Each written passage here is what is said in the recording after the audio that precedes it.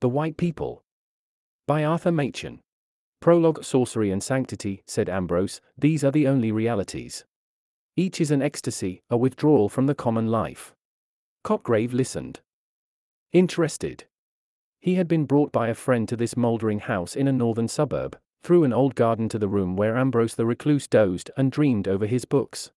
Yes, he went on, magic is justified of her children. There are many, I think, who eat dry crusts and drink water, with a joy infinitely sharper than anything within the experience of the practical epicure. You are speaking of the saints. Yes, and of the sinners, too. I think you are falling into the very general error of confining the spiritual world to the supremely good, but the supremely wicked, necessarily, have their portion in it. The merely carnal, sensual man can no more be a great sinner than he can be a great saint. Most of us are just indifferent, mixed-up creatures, we muddle through the world without realizing the meaning and the inner sense of things, and, consequently, our wickedness and our goodness are alike second-rate, unimportant. And you think the great sinner, then, will be an ascetic, as well as the great saint. Great people of all kinds forsake the imperfect copies and go to the perfect originals. I have no doubt but that many of the very highest among the saints have never done a good action, using the words in their ordinary sense. And, on the other hand, there have been those who have sounded the very depths of sin, who all their lives have never done an ill deed. He went out of the room for a moment, and Cotgrave, in high delight, turned to his friend and thanked him for the introduction. He's grand, he said. I never saw that kind of lunatic before. Ambrose returned with more whiskey and helped the two men in a liberal manner. He abused the teetotal sect with ferocity, as he handed the seltzer, and pouring out a glass of water for himself, was about to resume his monologue, when Cotgrave broke in. I can't stand it, you know, he said, your paradoxes are too monstrous. A man may be a great sinner and yet never do anything sinful. Come. You're quite wrong, said Ambrose. I never make paradoxes, I wish I could. I merely said that a man may have an exquisite taste in Romany Conti, and yet never have even smelt for ale. That's all, and it's more like a truism than a paradox, isn't it? Your surprise at my remark is due to the fact that you haven't realized what sin is. Oh, yes, there is a sort of connection between sin with the capital letter, and actions which are commonly called sinful, with murder, theft, adultery, and so forth. Much the same connection that there is between the A, B, C, and fine literature. But I believe that the misconception, it is all but universal, arises in great measure from our looking at the matter through social spectacles. We think that a man who does evil to us and to his neighbors must be very evil. So he is, from a social standpoint, but can't you realize that evil in its essence is a lonely thing, a passion of the solitary, individual soul? Really, the average murderer, qua murderer, is not by any means a sinner in the true sense of the word. He is simply a wild beast that we have to get rid of to save our own necks from his knife. I should class him rather with tigers than with sinners. It seems a little strange. I think not. The murderer murders not from positive qualities, but from negative ones, he lacks something which non-murderers possess. Evil, of course, is wholly positive, only it is on the wrong side. You may believe me that sin in its proper sense is very rare, it is probable that there have been far fewer sinners than saints. Yes, your standpoint is all very well for practical, social purposes. We are naturally inclined to think that a person who is very disagreeable to us must be a very great sinner. It is very disagreeable to have one's pocket picked, and we pronounce the thief to be a very great sinner. In truth, he is merely an undeveloped man. He cannot be a saint, of course, but he may be, and often is, an infinitely better creature than thousands who have never broken a single commandment. He is a great nuisance to us, I admit, and we very properly lock him up if we catch him, but between his troublesome and unsocial action and evil. Oh, the connection is of the weakest. It was getting very late. The man who had brought Cotgrave had probably heard all this before, since he assisted with a bland and judicious smile, but Cotgrave began to think that his lunatic was turning into a sage. Do you know, he said, you interest me immensely? You think, then, that we do not understand the real nature of evil? No, I don't think we do. We overestimate it and we underestimate it. We take the very numerous infractions of our social by-laws, the very necessary and very proper regulations which keep the human company together, and we get frightened at the prevalence of sin and evil. But this is really nonsense. Take theft, for example. Have you any horror at the thought of Robin Hood, of the Highland Caterans of the 17th century, of the moss troopers, of the company promoters of our day? Then, on the other hand, we underrate evil. We attach such an enormous importance to the sin of meddling with our pockets and our wives, that we have quite forgotten the awfulness of real sin. And what is sin? Said Cockgrave. I think I must reply to your question by another. What would your feelings be, seriously, if your cat or your dog began to talk to you, and to dispute with you in human accents? You would be overwhelmed with horror. I am sure of it. And if the roses in your garden sang a weird song, you would go mad. And suppose the stones in the road began to swell and grow before your eyes, and if the pebble that you noticed at night had shot out stony blossoms in the morning?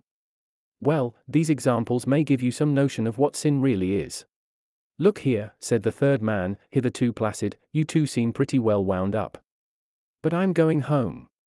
I've missed my tram, and I shall have to walk. Ambrose and Cockgrave seemed to settle down more profoundly when the other had gone out into the early misty morning and the pale light of the lamps. You astonish me, said Cockgrave. I had never thought of that. If that is really so, one must turn everything upside down. Then the essence of sin really is. In the taking of heaven by storm, it seems to me, said Ambrose. It appears to me that it is simply an attempt to penetrate into another and higher sphere in a forbidden manner. You can understand why it is so rare. There are few, indeed, who wish to penetrate into other spheres, higher or lower, in ways allowed or forbidden. Men, in the mass, are amply content with life as they find it. Therefore there are few saints, and sinners, in the proper sense, are fewer still, and men of genius, who partake sometimes of each character, are rare also. Yes, on the whole, it is, perhaps, harder to be a great sinner than a great saint. There is something profoundly unnatural about sin? Is that what you mean? Exactly. Holiness requires as great, or almost as great, an effort, but holiness works on lines that were natural once. It is an effort to recover the ecstasy that was before the fall. But sin is an effort to gain the ecstasy and the knowledge that pertain alone to angels. And in making this effort man becomes a demon. I told you that the mere murderer is not therefore a sinner, that is true, but the sinner is sometimes a murderer. Gilles de Ray's is an instance. So you see that while the good and the evil are unnatural to man as he now is, to man the social, civilized being evil is unnatural in a much deeper sense than good.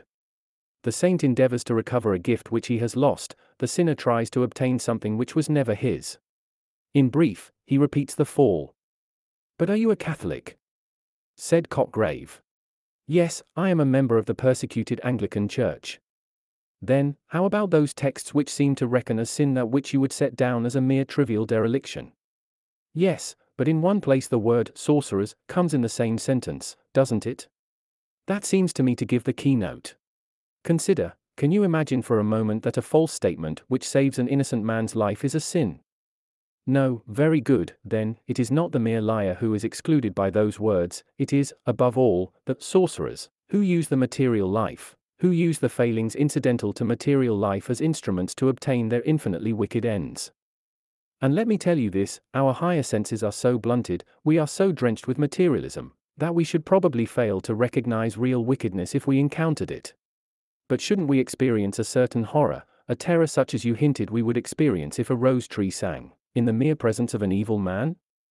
We should if we were natural. Children and women feel this horror you speak of, even animals experience it. But with most of us convention and civilization and education have blinded and deafened and obscured the natural reason. No, sometimes we may recognize evil by its hatred of the good. One doesn't need much penetration to guess at the influence which dictated, quite unconsciously, the Blackwood Review of Keats, but this is purely incidental, and, as a rule, I suspect that the hierarchs of Tophet pass quite unnoticed, or, perhaps, in certain cases, as good but mistaken men. But you used the word unconscious just now, of Keats' reviewers. Is wickedness ever unconscious? Always. It must be so. It is like holiness and genius in this as in other points, it is a certain rapture or ecstasy of the soul, a transcendent effort to surpass the ordinary bounds. So, surpassing these, it surpasses also the understanding. The faculty that takes note of that which comes before it. No, a man may be infinitely and horribly wicked and never suspect it. But I tell you, evil in this, its certain and true sense, is rare, and I think it is growing rarer. I am trying to get hold of it all, said Cotgrave. From what you say, I gather that the true evil differs generically from that which we call evil. Quite so. There is, no doubt, an analogy between the two, a resemblance such as enables us to use, quite legitimately, such terms as the foot of the mountain and the leg of the table. And, sometimes, of course, the two speak, as it were, in the same language. The rough miner, or puddler, the untrained, undeveloped tiger man, heated by a quart or two above his usual measure, comes home and kicks his irritating and injudicious wife to death. He is a murderer. And Gilles de Rayes was a murderer. But you see the gulf that separates the two? The word, if I may so speak, is accidentally the same in each case, but the meaning is utterly different. It is flagrant Hobson-Jobson to confuse the two, or rather, it is as if one supposed that Juggernaut and the Argonauts had something to do etymologically with one another.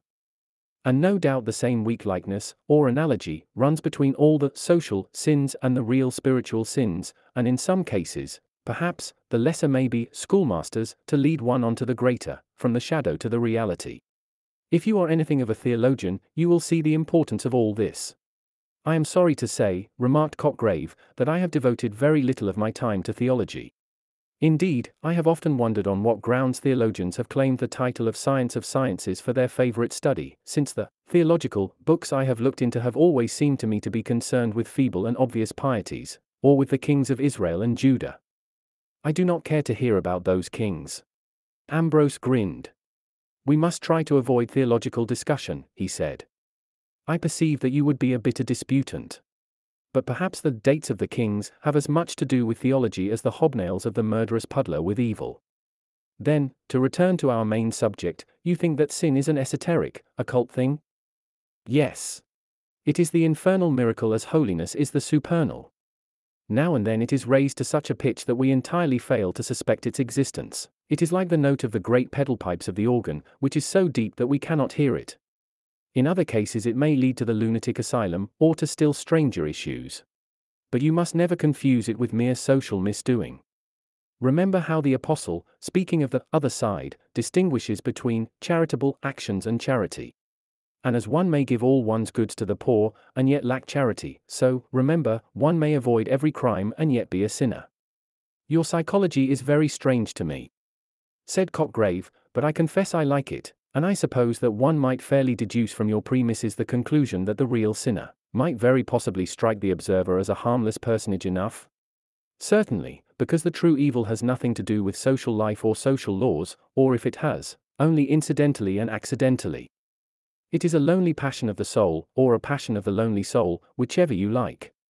If, by chance, we understand it, and grasp its full significance, then, indeed, it will fill us with horror and with awe. But this emotion is widely distinguished from the fear and the disgust with which we regard the ordinary criminal, since this latter is largely or entirely founded on the regard which we have for our own skins or purses. We hate a murder, because we know that we should hate to be murdered, or to have anyone that we like murdered. So, on the other side, we venerate the saints, but we don't like them as well as our friends. Can you persuade yourself that you would have enjoyed St. Paul's company? Do you think that you and I would have got on with Sir Galahad? So with the sinners, as with the saints. If you met a very evil man, and recognized his evil, he would, no doubt, fill you with horror and awe, but there is no reason why you should dislike him. On the contrary, it is quite possible that if you could succeed in putting the sin out of your mind you might find the sinner capital company, and in a little while you might have to reason yourself back into horror. Still, how awful it is. If the roses and the lilies suddenly sang on this coming morning, if the furniture began to move in procession, as in de Maupassant's tale. I am glad you have come back to that comparison, said Cotgrave, because I wanted to ask you what it is that corresponds in humanity to these imaginary feats of inanimate things. In a word, what is sin? You have given me, I know, an abstract definition, but I should like a concrete example. I told you it was very rare, said Ambrose, who appeared willing to avoid the giving of a direct answer. The materialism of the age, which has done a good deal to suppress sanctity, has done perhaps more to suppress evil. We find the earth so very comfortable that we have no inclination either for ascents or descents. It would seem as if the scholar who decided to specialize in Tophet would be reduced to purely antiquarian researches.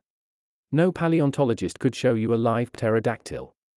And yet you, I think, have specialized, and I believe that your researches have descended to our modern times. You are really interested, I see. Well, I confess that I have dabbled a little, and if you like I can show you something that bears on the very curious subject we have been discussing. Ambrose took a candle and went away to a far, dim corner of the room. Cotgrave saw him open a venerable bureau that stood there, and from some secret recess he drew out a parcel, and came back to the window where they had been sitting. Ambrose undid a wrapping of paper, and produced a green pocketbook. "You will take care of it," he said. "Don't leave it lying about. It is one of the choicer pieces in my collection, and I should be very sorry if it were lost." He fondled the faded binding. "I knew the girl who wrote this," he said. "When you read it, you will see how it illustrates the talk we have had tonight. There is a sequel, too, but I won't talk of that. There was an odd article in one of the reviews some months ago," he began again, with the air of a man who changes the subject. "It was written by a doctor, Dr. Corrin, I think, was the name. He says that a lady, watching her little girl playing at the drawing-room window, suddenly saw the heavy sash give way and fall on the child's fingers. The lady fainted, I think, but at any rate the doctor was summoned, and when he had dressed the child's wounded and maimed fingers he was summoned to the mother. She was groaning with pain, and it was found that 3 fingers of her hand, corresponding with those that had been injured on the child's hand, were swollen and inflamed, and later, in the doctor's language, purulent sloughing set in." Ambrose still handled delicately the green volume. "Well, here it is," he said at last, parting with difficulty, it seemed, from his treasure. "You will bring it back as soon as you have read it," he said, as they went out into the hall, into the old garden, faint with the odor of white lilies.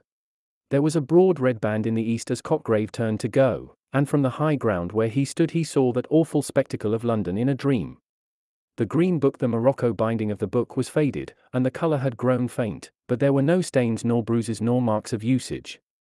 The book looked as if it had been bought on a visit to London some 70 or 80 years ago, and had somehow been forgotten and suffered to lie away out of sight. There was an old, delicate, lingering odor about it, such an odor as sometimes haunts an ancient piece of furniture for a century or more. The end papers, inside the binding, were oddly decorated with colored patterns and faded gold. It looked small, but the paper was fine, and there were many leaves, closely covered with minute, painfully formed characters.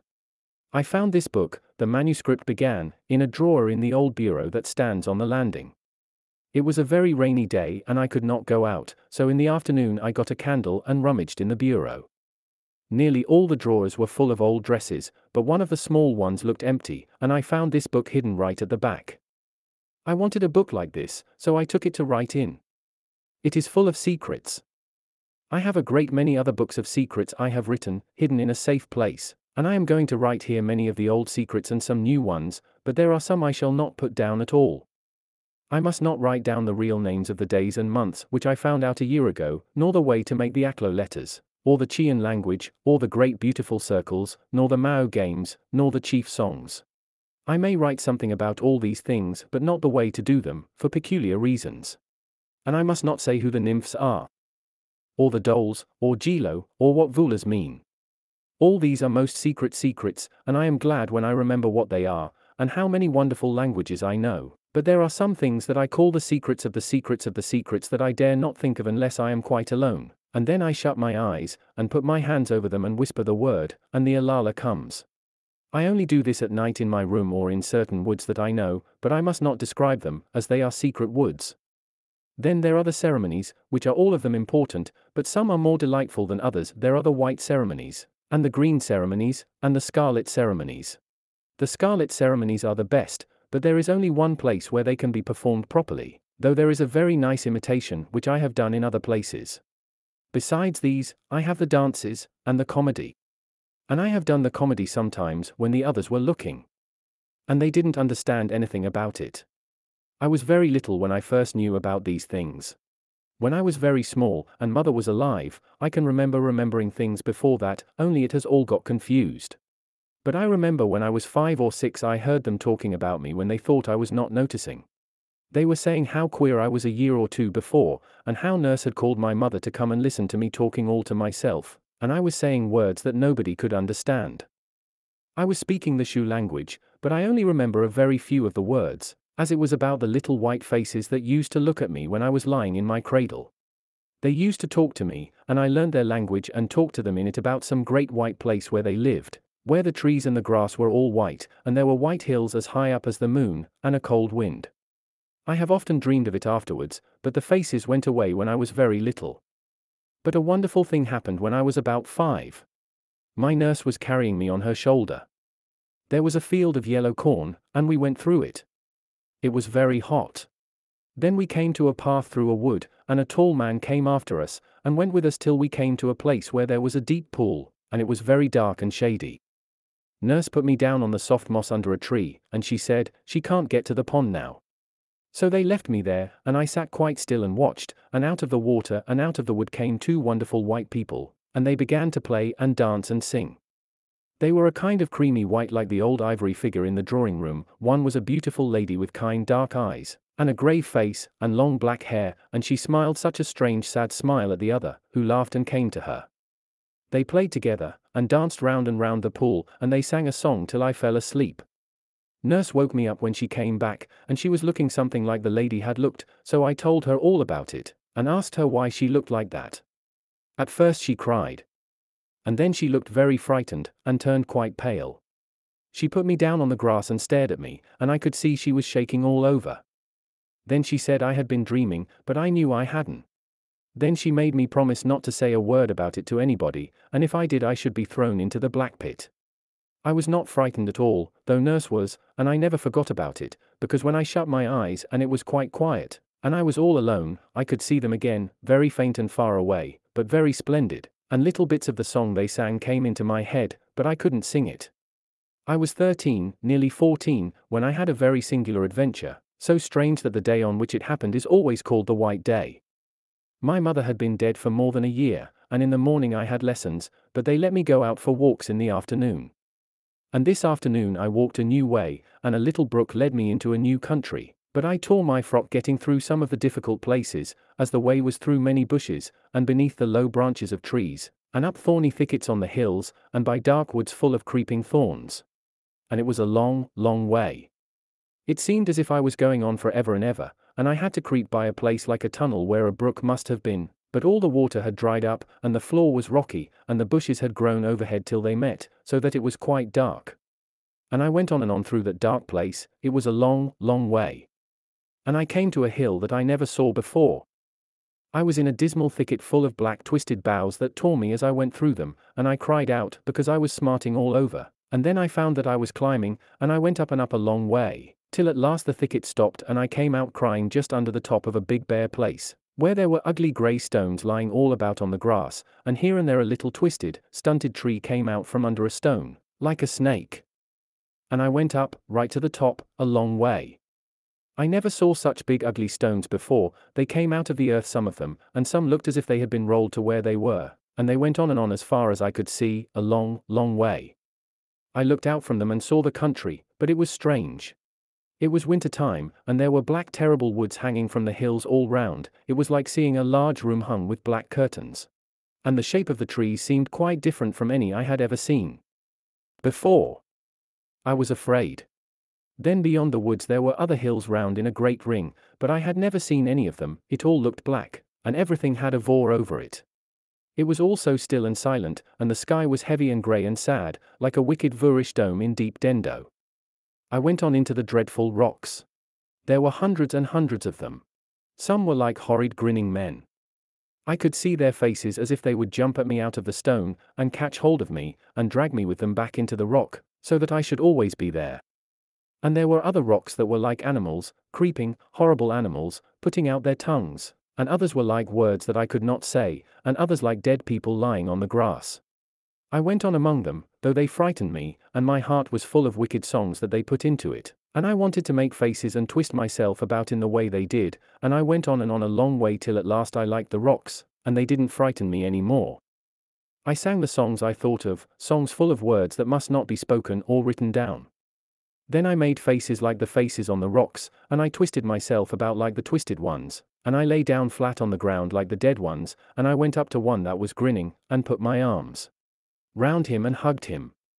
And so I went on and on through the rocks till I came to a round mound in the middle of them. It was higher than a mound, it was nearly as high as our house, and it was like a great basin turned upside down, all smooth and round and green, with one stone, like a post, sticking up at the top. I climbed up the sides, but they were so steep I had to stop or I should have rolled all the way down again, and I should have knocked against the stones at the bottom and perhaps been killed. But I wanted to get up to the very top of the big round mound, so I lay down flat on my face, and took hold of the grass with my hands and drew myself up, bit by bit, till I was at the top. Then I sat down on the stone in the middle, and looked all round about. I felt I had come such a long, long way, just as if I were 100 miles from home, or in some other country, or in one of the strange places I had read about in the tales of the genie and the Arabian Nights. Or as if I had gone across the sea, far away, for years, and I had found another world that nobody had ever seen or heard of before, or as if I had somehow flown through the sky and fallen on one of the stars I had read about where everything is dead and cold and grey, and there is no air, and the wind doesn't blow. I sat on the stone and looked all round and down and round about me.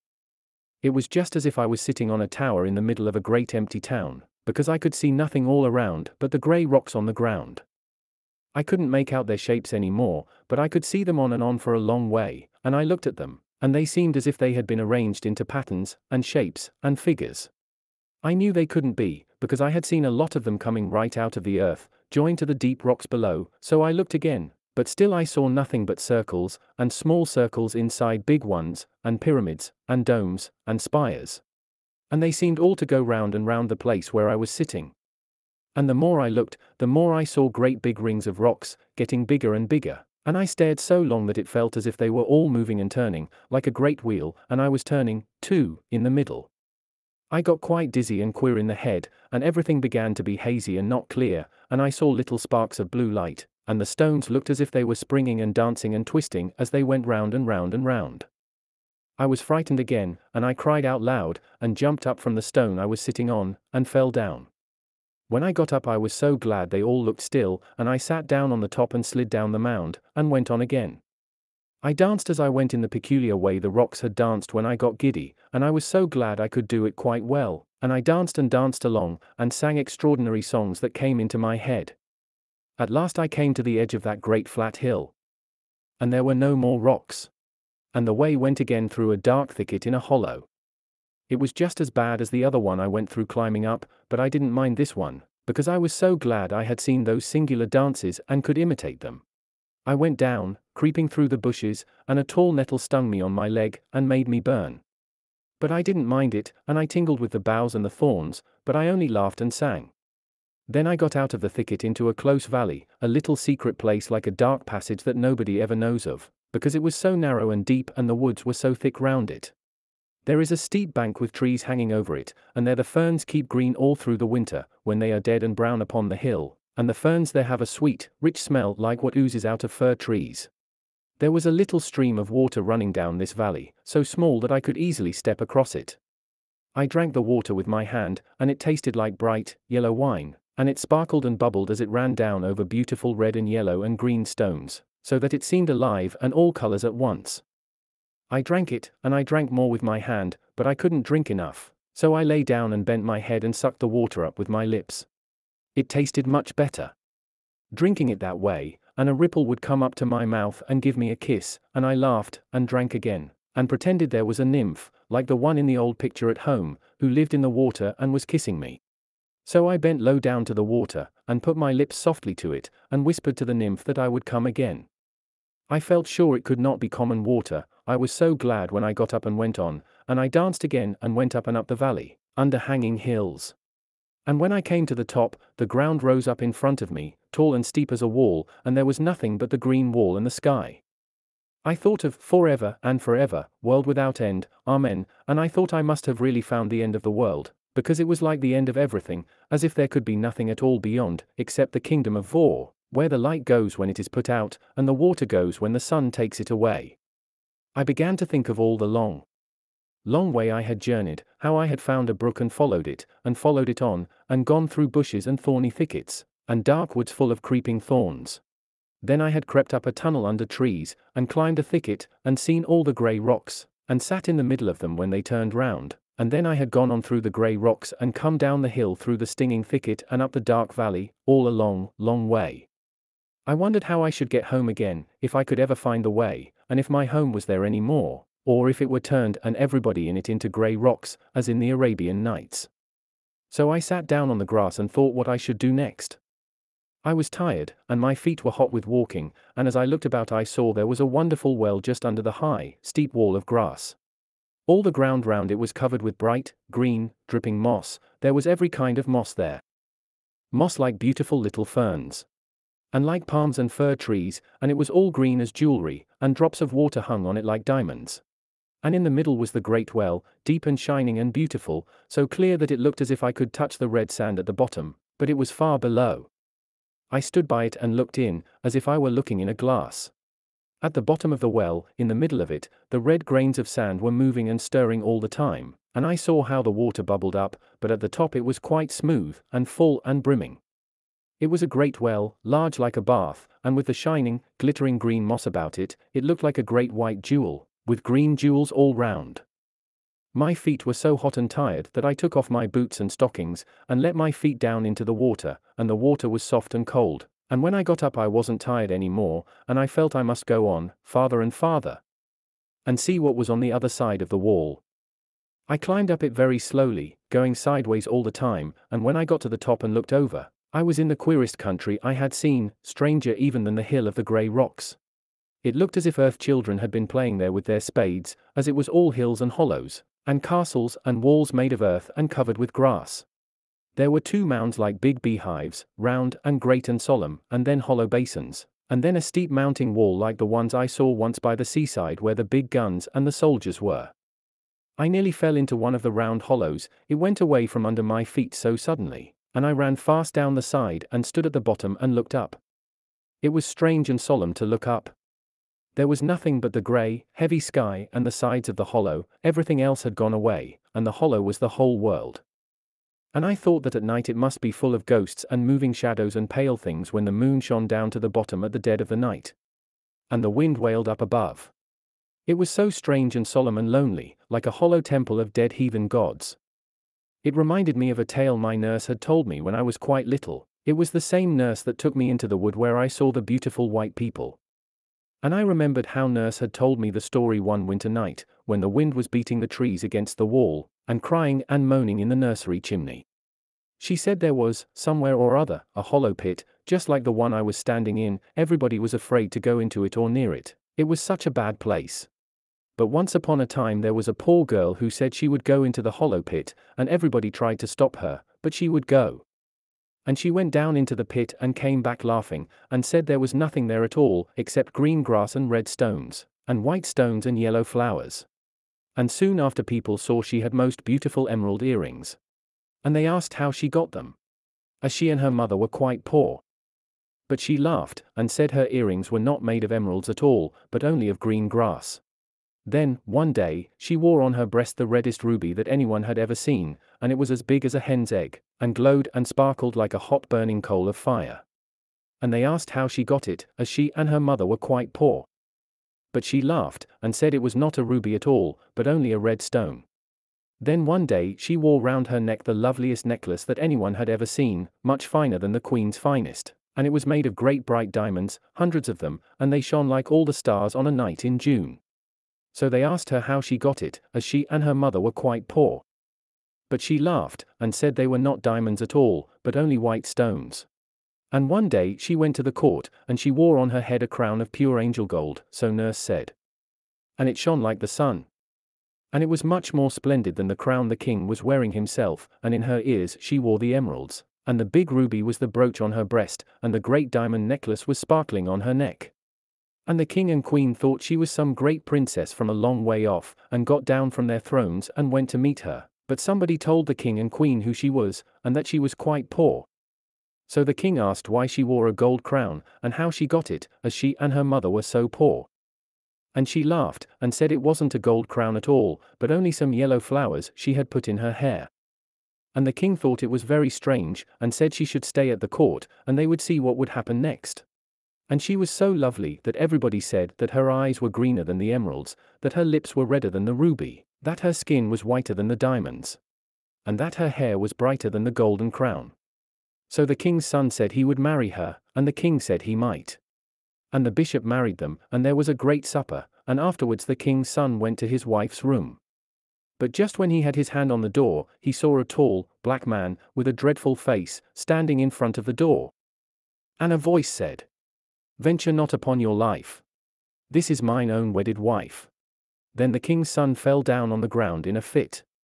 And they came and tried to get into the room, but they couldn't, and they hacked at the door with hatchets, but the wood had turned hard as iron, and at last everybody ran away. They were so frightened at the screaming and laughing and shrieking and crying that came out of the room. But next day they went in, and found there was nothing in the room but thick black smoke, because the black man had come and taken her away. And on the bed there were 2 knots of faded grass and a red stone, and some white stones, and some faded yellow flowers. I remembered this tale of nurses while I was standing at the bottom of the deep hollow. It was so strange and solitary there, and I felt afraid. I could not see any stones or flowers, but I was afraid of bringing them away without knowing, and I thought I would do a charm that came into my head to keep the black man away. So I stood right in the very middle of the hollow. And I made sure that I had none of those things on me. And then I walked round the place, and touched my eyes, and my lips, and my hair in a peculiar manner, and whispered some queer words that nurse taught me to keep bad things away. Then I felt safe and climbed up out of the hollow, and went on through all those mounds and hollows and walls, till I came to the end, which was high above all the rest, and I could see that all the different shapes of the earth were arranged in patterns, something like the grey rocks, only the pattern was different. It was getting late, and the air was indistinct, but it looked from where I was standing something like 2 great figures of people lying on the grass. And I went on, and at last I found a certain wood, which is too secret to be described, and nobody knows of the passage into it, which I found out in a very curious manner, by seeing some little animal run into the wood through it. So I went after the animal by a very narrow dark way, under thorns and bushes. And it was almost dark when I came to a kind of open place in the middle. And there I saw the most wonderful sight I have ever seen, but it was only for a minute, as I ran away directly, and crept out of the wood by the passage I had come by, and ran as fast as ever I could, because I was afraid. What I had seen was so wonderful and so strange and beautiful. But I wanted to get home and think of it, and I did not know what might not happen if I stayed by the wood. I was hot all over and trembling, and my heart was beating, and strange cries that I could not help came from me as I ran from the wood. I was glad that a great white moon came up from over a round hill and showed me the way. So I went back through the mounds and hollows and down the close valley, and up through the thicket over the place of the grey rocks, and so at last I got home again. My father was busy in his study, and the servants had not told about my not coming home, though they were frightened, and wondered what they ought to do. So I told them I had lost my way. But I did not let them find out the real way I had been. I went to bed and lay awake all through the night, thinking of what I had seen. When I came out of the narrow way, and it looked all shining, though the air was dark, it seemed so certain, and all the way home I was quite sure that I had seen it, and I wanted to be alone in my room, and be glad over it all to myself, and shut my eyes and pretend it was there, and do all the things I would have done if I had not been so afraid. But when I shut my eyes the sight would not come, and I began to think about my adventures all over again, and I remembered how dusky and queer it was at the end, and I was afraid it must be all a mistake, because it seemed impossible it could happen. It seemed like one of nurse's tales, which I didn't really believe in, though I was frightened at the bottom of the hollow, and the stories she told me when I was little came back into my head. And I wondered whether it was really there what I thought I had seen, or whether any of her tales could have happened a long time ago. It was so queer. I lay awake there in my room at the back of the house, and the moon was shining on the other side towards the river, so the bright light did not fall upon the wall. And the house was quite still. I had heard my father come upstairs, and just after the clock struck 12, and after the house was still and empty, as if there was nobody alive in it. And though it was all dark and indistinct in my room, a pale glimmering kind of light shone in through the white blind, and once I got up and looked out, and there was a great black shadow of the house covering the garden, looking like a prison where men are hanged, and then beyond it was all white, and the wood shone white with black gulfs between the trees. It was still and clear, and there were no clouds on the sky. I wanted to think of what I had seen, but I couldn't, and I began to think of all the tales that nurse had told me so long ago that I thought I had forgotten, but they all came back, and mixed up with the thickets and the grey rocks and the hollows in the earth and the secret wood, till I hardly knew what was new and what was old, or whether it was not all dreaming. And then I remembered that hot summer afternoon, so long ago, when nurse left me by myself in the shade, and the white people came out of the water and out of the wood, and played, and danced, and sang. And I began to fancy that nurse told me about something like it before I saw them. Only I couldn't recollect exactly what she told me. Then I wondered whether she had been the White Lady, as I remembered she was just as white and beautiful, and had the same dark eyes and black hair, and sometimes she smiled and looked like the lady had looked when she was telling me some of her stories, beginning with the Once on a Time, or In the Time of the Fairies. But I thought she couldn't be the lady, as she seemed to have gone a different way into the wood, and I didn't think the man who came after us could be the other, or I couldn't have seen that wonderful secret in the secret wood. I thought of the moon, but it was afterwards when I was in the middle of the wild land, where the earth was made into the shape of great figures, and it was all walls, and mysterious hollows, and smooth round mounds, that I saw the great white moon come up over a round hill. I was wondering about all these things, till at last I got quite frightened. Because I was afraid something had happened to me.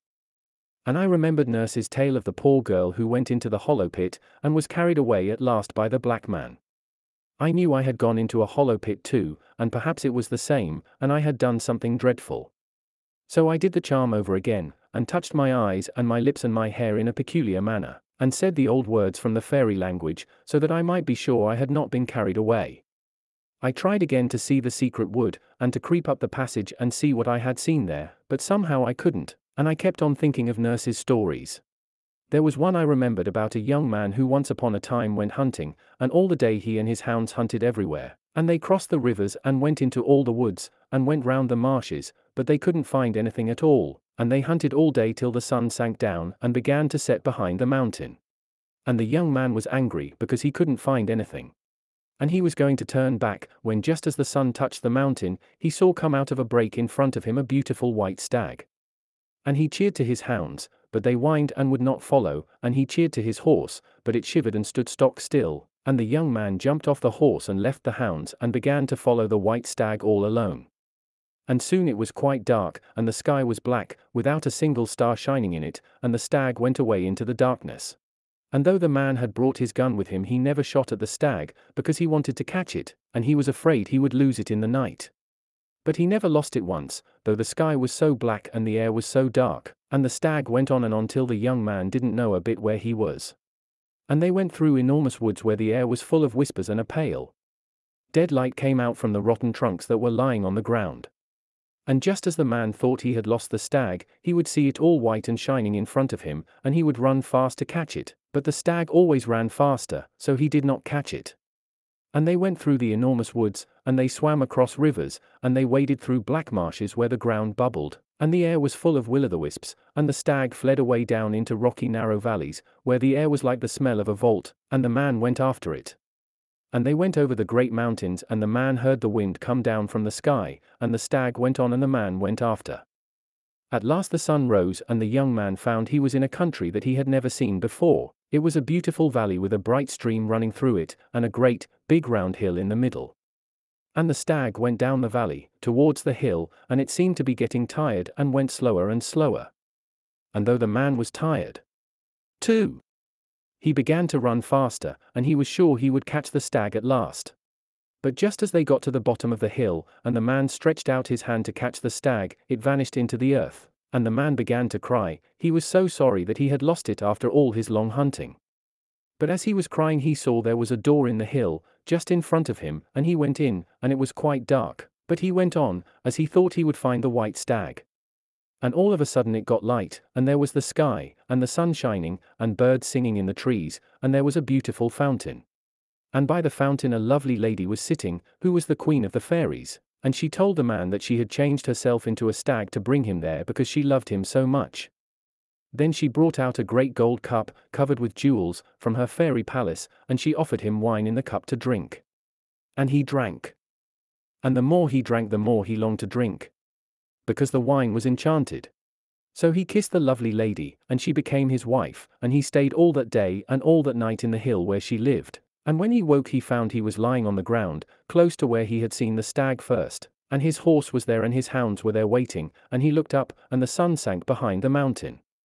And he went home and lived a long time, but he would never kiss any other lady because he had kissed the queen of the fairies, and he would never drink common wine any more, because he had drunk enchanted wine. And sometimes nurse told me tales that she had heard from her great-grandmother, who was very old, and lived in a cottage on the mountain all alone, and most of these tales were about a hill where people used to meet at night long ago, and they used to play all sorts of strange games and do queer things that nurse told me of, but I couldn't understand, and now, she said, everybody but her great-grandmother had forgotten all about it. And nobody knew where the hill was, not even her great-grandmother. But she told me one very strange story about the hill, and I trembled when I remembered it. She said that people always went there in summer, when it was very hot, and they had to dance a good deal. It would be all dark at first, and there were trees there, which made it much darker, and people would come, one by one, from all directions, by a secret path which nobody else knew, and 2 persons would keep the gate, and everyone as they came up had to give a very curious sign, which nurse showed me as well as she could, but she said she couldn't show me properly. And all kinds of people would come, there would be gentle folks and village folks, and some old people and boys and girls, and quite small children, who sat and watched. And it would all be dark as they came in, except in one corner where someone was burning something that smelt strong and sweet, and made them laugh. And there one would see a glaring of coals, and the smoke mounting up red. So they would all come in, and when the last had come there was no door any more, so that no one else could get in, even if they knew there was anything beyond. And once a gentleman who was a stranger and had ridden a long way, lost his path at night, and his horse took him into the very middle of the wild country, where everything was upside down, and there were dreadful marshes and great stones everywhere, and holes underfoot, and the trees looked like gibbet posts, because they had great black arms that stretched out across the way. And this strange gentleman was very frightened, and his horse began to shiver all over, and at last it stopped and wouldn't go any farther, and the gentleman got down and tried to lead the horse, but it wouldn't move, and it was all covered with a sweat, like death. So the gentleman went on all alone, going farther and farther into the wild country, till at last he came to a dark place, where he heard shouting and singing and crying, like nothing he had ever heard before. It all sounded quite close to him, but he couldn't get in, and so he began to call, and while he was calling, something came behind him. And in a minute his mouth and arms and legs were all bound up, and he fell into a swoon. And when he came to himself, he was lying by the roadside, just where he had first lost his way, under a blasted oak with a black trunk, and his horse was tied beside him. So he rode on to the town and told the people there what had happened, and some of them were amazed, but others knew. So when once everybody had come, there was no door at all for anybody else to pass in by. And when they were all inside, round in a ring, touching each other, someone began to sing in the darkness, and someone else would make a noise like thunder with a thing they had on purpose, and on still nights people would hear the thundering noise far, far away beyond the wild land, and some of them, who thought they knew what it was, used to make a sign on their breasts when they woke up in their beds at dead of night and heard that terrible deep noise, like thunder on the mountains. And the noise and the singing would go on and on for a long time. And the people who were in a ring swayed a little to and fro, and the song was in an old language that nobody knows now, and the tune was queer. Nurse said her great-grandmother had known someone who remembered a little of it, when she was quite a little girl, and nurse tried to sing some of it to me, and it was so strange a tune that I turned all cold and my flesh crept as if I had put my hand on something dead. Sometimes it was a man that sang, and sometimes it was a woman. And sometimes the one who sang it did it so well that 2 or 3 of the people who were there fell to the ground shrieking and tearing with their hands.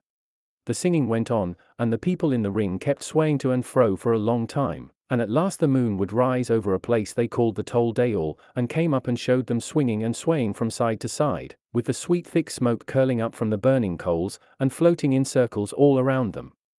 Then they had their supper. A boy and a girl brought it to them. The boy carried a great cup of wine, and the girl carried a cake of bread, and they passed the bread and the wine round and round, but they tasted quite different from common bread and common wine, and changed everybody that tasted them.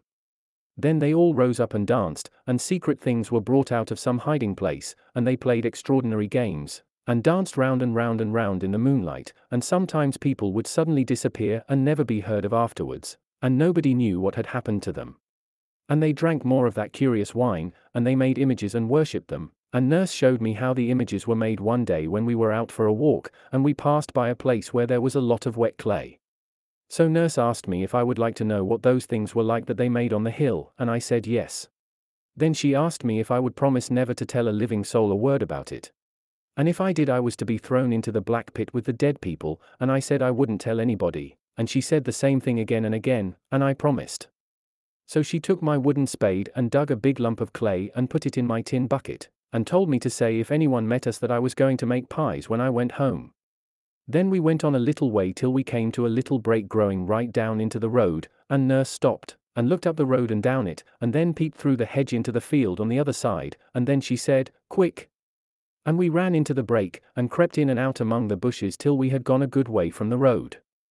Then we sat down under a bush, and I wanted so much to know what Nurse was going to make with the clay, but before she would begin she made me promise again not to say a word about it, and she went again and peeped through the bushes on every side, though the lane was so small and deep that hardly anybody ever went there. So we sat down, and Nurse took the clay out of the bucket, and began to knead it with her hands, and do queer things with it, and turn it about.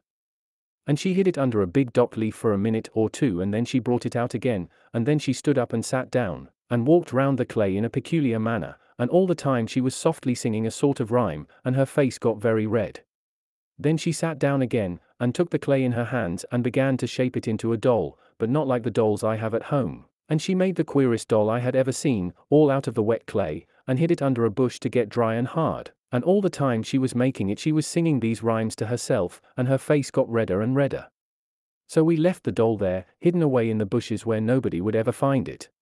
And a few days later we went the same walk, and when we came to that narrow, dark part of the lane where the break runs down to the bank, Nurse made me promise all over again, and she looked about, just as she had done before, and we crept into the bushes till we got to the green place where the little clay man was hidden. I remember it all so well.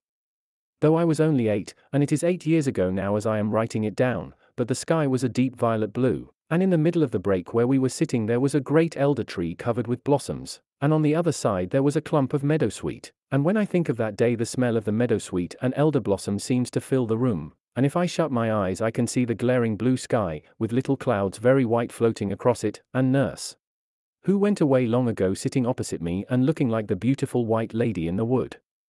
So we sat down and Nurse took out the clay doll from the secret place where she had hidden it, and she said we must pay our respects, and she would show me what to do, and I must watch her all the time.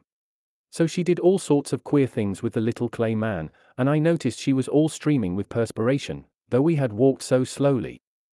And then she told me to pay my respects. And I did everything she did because I liked her, and it was such an odd game. And she said that if one loved very much, the clay man was very good, if one did certain things with it, and if one hated very much, it was just as good, only one had to do different things, and we played with it a long time, and pretended all sorts of things. Nurse said her great-grandmother had told her all about these images, but what we did was no harm at all, only a game. But she told me a story about these images that frightened me very much, and that was what I remembered that night when I was lying awake in my room in the pale, empty darkness, thinking of what I had seen and the secret wood. Nurse said there was once a young lady of the high gentry, who lived in a great castle. And she was so beautiful that all the gentlemen wanted to marry her, because she was the loveliest lady that anybody had ever seen, and she was kind to everybody. And everybody thought she was very good. But though she was polite to all the gentlemen who wished to marry her, she put them off, and said she couldn't make up her mind, and she wasn't sure she wanted to marry anybody at all. And her father, who was a very great lord, was angry, though he was so fond of her, and he asked her why she wouldn't choose a bachelor out of all the handsome young men who came to the castle. But she only said she didn't love any of them very much, and she must wait, and if they pestered her, she said she would go and be a nun in a nunnery. So all the gentlemen said they would go away and wait for a year and a day, and when a year and a day were gone, they would come back again and ask her to say which one she would marry. So the day was appointed and they all went away, and the lady had promised that in a year and a day it would be her wedding day with one of them. But the truth was, that she was the queen of the people who danced on the hill on summer nights. And on the proper nights she would lock the door of her room. And she and her maid would steal out of the castle by a secret passage that only they knew of, and go away up to the hill in the wild land. And she knew more of the secret things than anyone else, and more than anyone knew before or after, because she would not tell anybody the most secret secrets. She knew how to do all the awful things, how to destroy young men, and how to put a curse on people, and other things that I could not understand. And her real name was the Lady Arvelin, but the dancing people called her Cassap, which meant somebody very wise, in the old language. And she was whiter than any of them and taller, and her eyes shone in the dark like burning rubies, and she could sing songs that none of the others could sing, and when she sang they all fell down on their faces and worshipped her. And she could do what they called shib show, which was a very wonderful enchantment. She would tell the great lord, her father, that she wanted to go into the woods to gather flowers. So he let her go, and she and her maid went into the woods where nobody came, and the maid would keep watch. Then the lady would lie down under the trees and begin to sing a particular song, and she stretched out her arms, and from every part of the wood great serpents would come, hissing and gliding in and out among the trees, and shooting out their forked tongues as they crawled up to the lady. And they all came to her, and twisted round her body, and her arms, and her neck, till she was covered with writhing serpents, and there was only her head to be seen. And she whispered to them, and she sang to them, and they writhed round and round, faster and faster, till she told them to go. And they all went away directly, back to their holes, and on the lady's breast there would be a most curious, beautiful stone, shaped something like an egg, and colored dark blue and yellow, and red, and green, marked like a serpent's scales. It was called a glame stone, and with it one could do all sorts of wonderful things. And nurse said her great-grandmother had seen a glame stone with her own eyes, and it was for all the world shiny and scaly like a snake. And the lady could do a lot of other things as well, but she was quite fixed that she would not be married. And there were a great many gentlemen who wanted to marry her, but there were 5 of them who were chief, and their names were Sir Simon, Sir John, Sir Oliver, Sir Richard, and Sir Rowland. All the others believed she spoke the truth, and that she would choose one of them to be her man when a year and a day was done. It was only Sir Simon, who was very crafty, who thought she was deceiving them all, and he vowed he would watch and try if he could find out anything. And though he was very wise, he was very young. And he had a smooth, soft face like a girl's, and he pretended, as the rest did, that he would not come to the castle for a year and a day, and he said he was going away beyond the sea to foreign parts. But he really only went a very little way, and came back dressed like a servant girl, and so he got a place in the castle to wash the dishes. And he waited and watched, and he listened and said nothing, and he hid in dark places, and woke up at night and looked out, and he heard things and he saw things that he thought were very strange. And he was so sly that he told the girl that waited on the lady that he was really a young man, and that he had dressed up as a girl because he loved her so very much and wanted to be in the same house with her, and the girl was so pleased that she told him many things, and he was more than ever certain that the Lady Arvelin was deceiving him and the others. And he was so clever, and told the servant so many lies, that one night he managed to hide in the Lady Avelin's room behind the curtains. And he stayed quite still and never moved, and at last the lady came. And she bent down under the bed, and raised up a stone, and there was a hollow place underneath, and out of it she took a waxen image, just like the clay one that I and nurse had made in the break. And all the time her eyes were burning like rubies. And she took the little wax doll up in her arms and held it to her breast, and she whispered and she murmured, and she took it up and she laid it down again, and she held it high, and she held it low, and she laid it down again. And she said, "Happy is he that begat the bishop, that ordered the clerk, that married the man, that had the wife, that fashioned the hive, that harbored the bee, that gathered the wax that my own true love was made of." And she brought out of an aumbry a great golden bowl, and she brought out of a closet a great jar of wine, and she poured some of the wine into the bowl. And she laid her manikin very gently in the wine, and washed it in the wine all over. Then she went to a cupboard and took a small round cake and laid it on the image's mouth, and then she bore it softly and covered it up. And Sir Simon, who was watching all the time, though he was terribly frightened, saw the lady bend down and stretch out her arms and whisper and sing, and then Sir Simon saw beside her a handsome young man, who kissed her on the lips. And they drank wine out of the golden bowl together, and they ate the cake together. But when the sun rose there was only the little wax doll, and the lady hid it again under the bed in the hollow place. So Sir Simon knew quite well what the lady was, and he waited and he watched, till the time she had said was nearly over, and in a week the year and a day would be done. And one night, when he was watching behind the curtains in her room, he saw her making more wax dolls. And she made 5, and hid them away. And the next night she took one out, and held it up, and filled the golden bowl with water, and took the doll by the neck and held it under the water. Then she said, Sir Dickon, your day is done, you shall be drowned in the water WAN. And the next day news came to the castle that Sir Richard had been drowned at the ford. And at night she took another doll and tied a violet cord round its neck and hung it up on a nail. Then she said, "Sir Roland, your life has ended its span, high on a tree I see you hang." And the next day news came to the castle that Sir Roland had been hanged by robbers in the wood. And at night she took another doll and drove her bodkin right into its heart. Then she said, "Sir Noel, Sir Noel, so cease your life, your heart is pierced with the knife."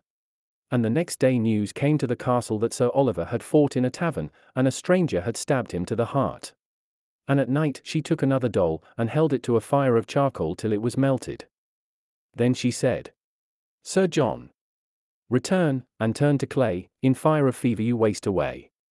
And the next day news came to the castle that Sir John had died in a burning fever. So then Sir Simon went out of the castle and mounted his horse and rode away to the bishop and told him everything. And the bishop sent his men, and they took the Lady Arvailyn, and everything she had done was found out.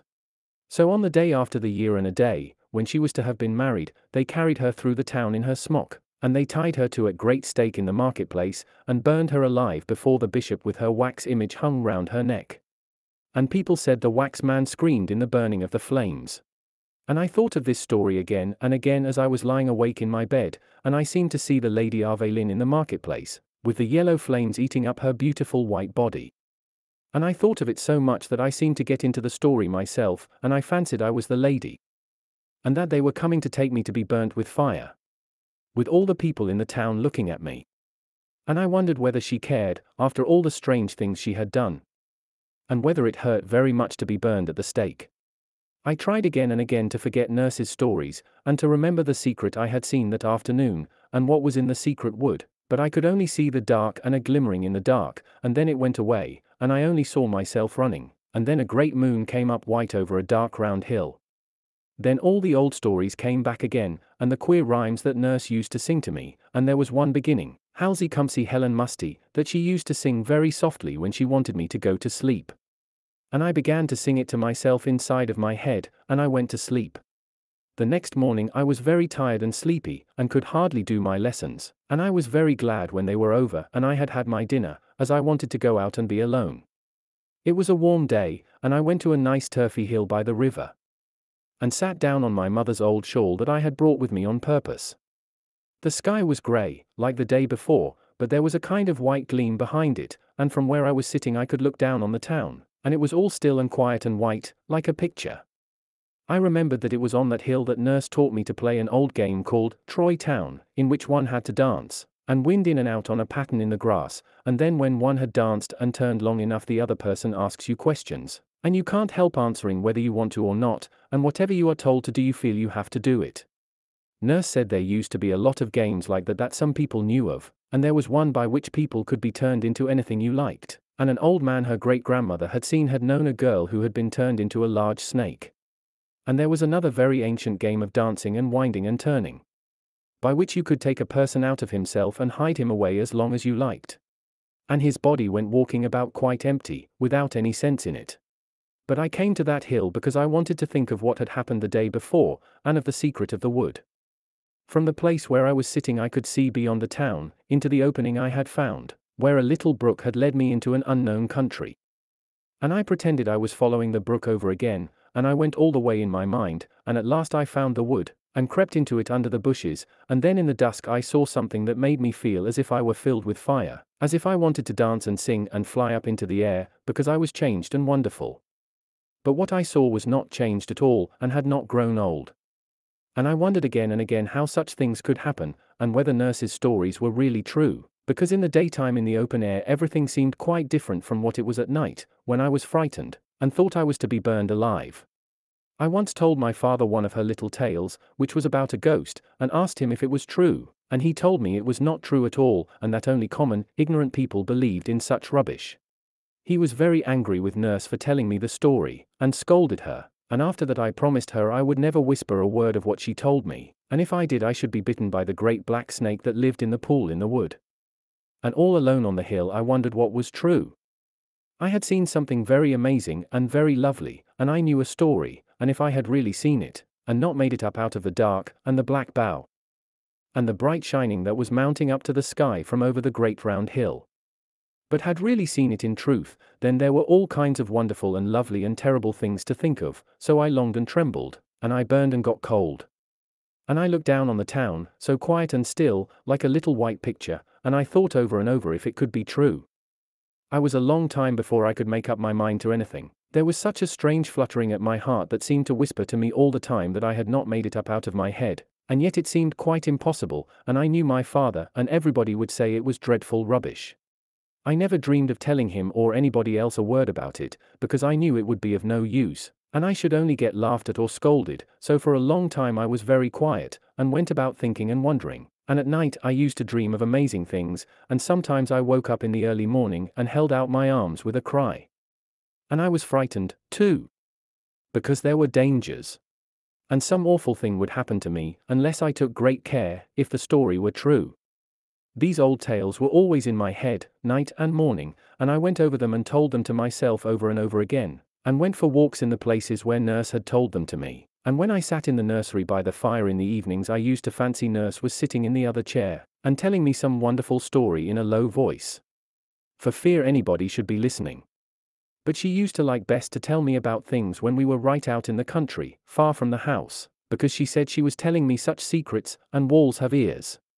And if it was something more than ever secret, we had to hide in breaks or woods, and I used to think it was such fun creeping along a hedge, and going very softly, and then we would get behind the bushes or run into the wood all of a sudden, when we were sure that none was watching us, so we knew that we had our secrets quite all to ourselves, and nobody else at all knew anything about them.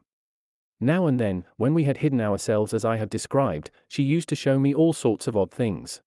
One day, I remember, we were in a hazel brake, overlooking the brook, and we were so snug and warm, as though it was April. The sun was quite hot, and the leaves were just coming out. Nurse said she would show me something funny that would make me laugh. And then she showed me, as she said, how one could turn a whole house upside down, without anybody being able to find out, and the pots and pans would jump about, and the china would be broken, and the chairs would tumble over of themselves.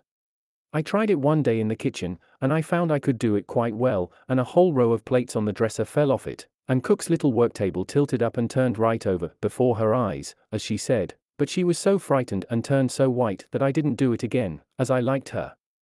And afterwards, in the hazel copse, when she had shown me how to make things tumble about, she showed me how to make rapping noises, and I learnt how to do that, too. Then she taught me rhymes to say on certain occasions, and peculiar marks to make on other occasions, and other things that her great-grandmother had taught her when she was a little girl herself. And these were all the things I was thinking about in those days after the strange walk when I thought I had seen a great secret.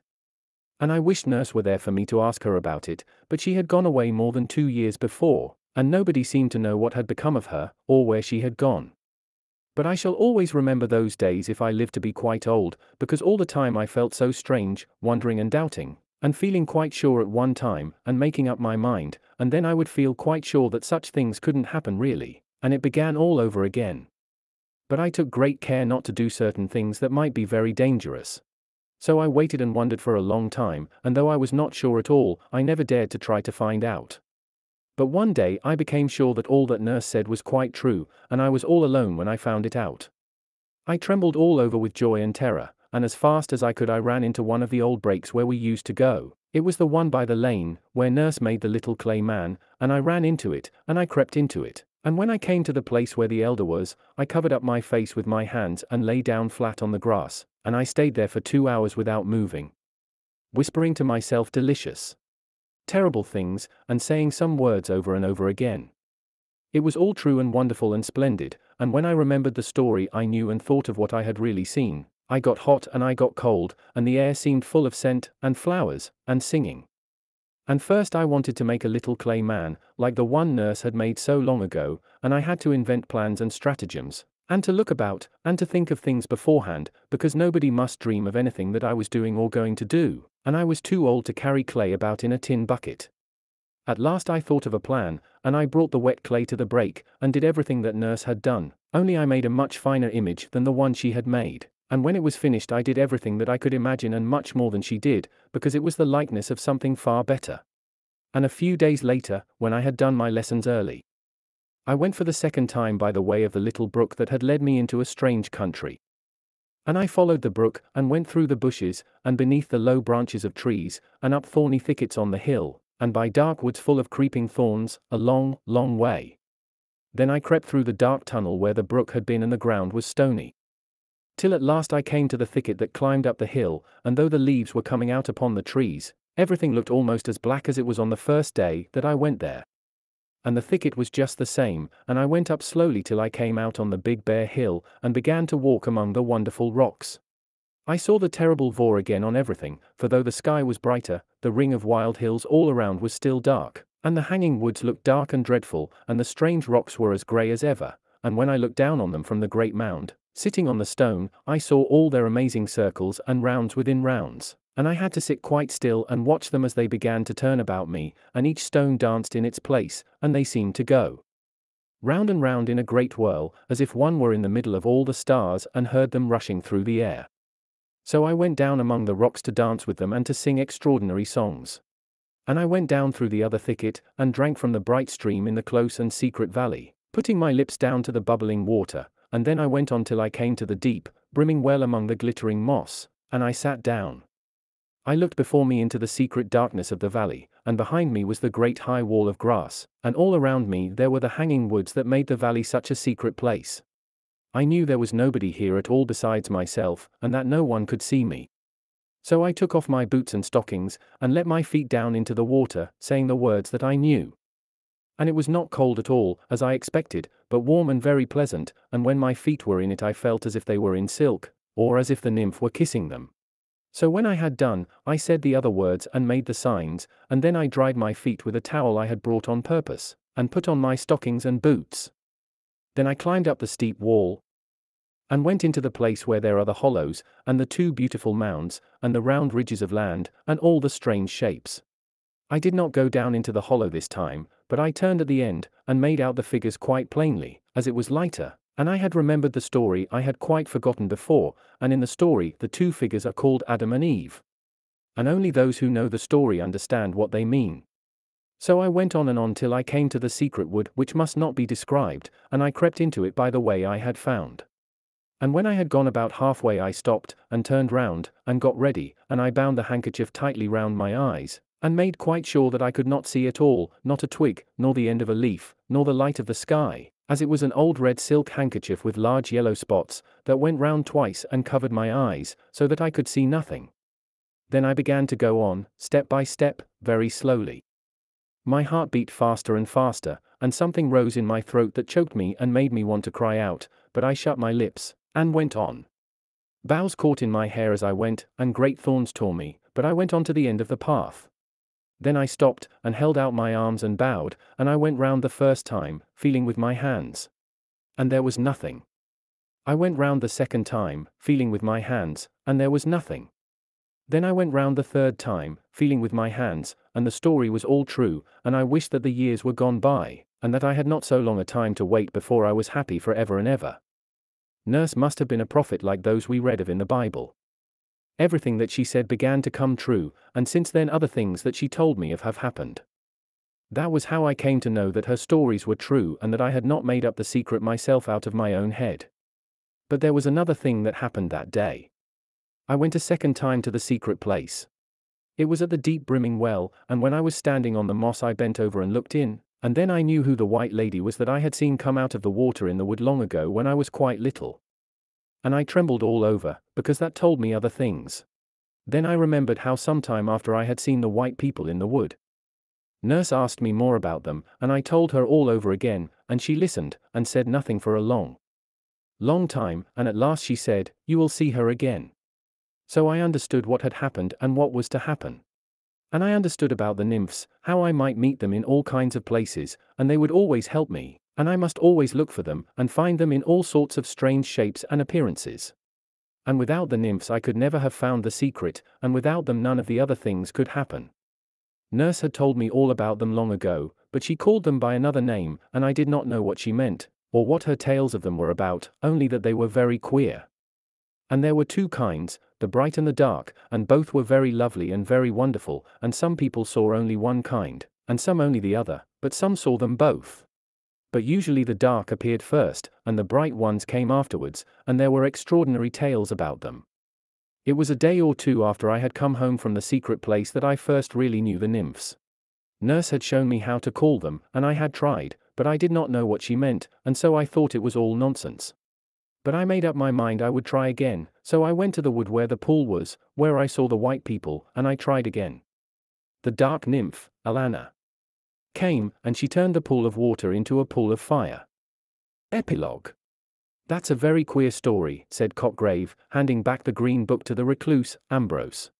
I see the drift of a good deal, but there are many things that I do not grasp at all.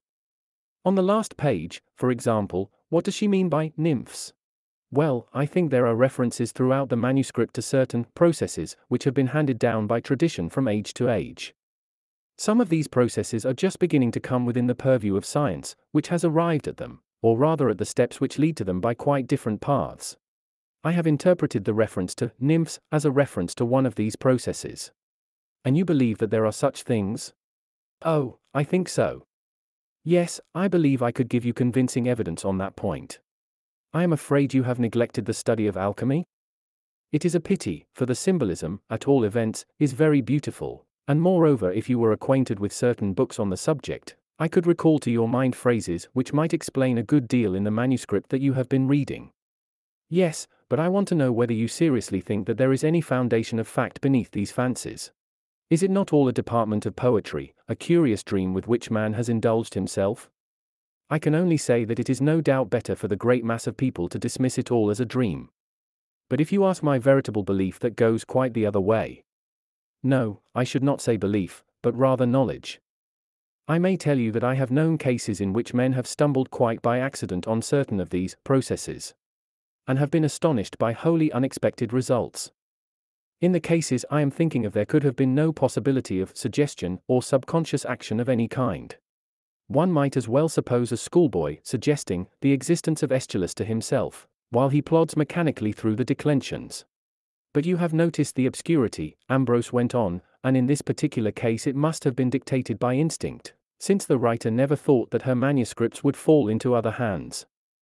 But the practice is universal, and for most excellent reasons. Powerful and sovereign medicines, which are, of necessity, virulent poisons also, are kept in a locked cabinet. The child may find the key by chance, and drink herself dead, but in most cases the search is educational, and the phials contain precious elixirs for him who has patiently fashioned the key for himself.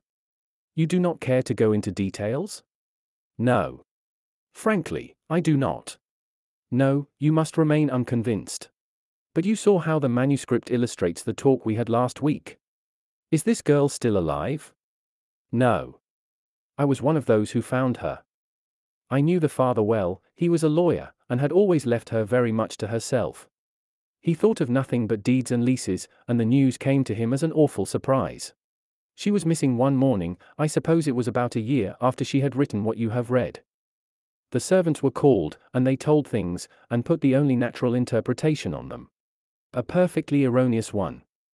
They discovered that green book somewhere in her room, and I found her in the place that she described with so much dread, lying on the ground before the image. It was an image? Yes, it was hidden by the thorns and the thick undergrowth that had surrounded it.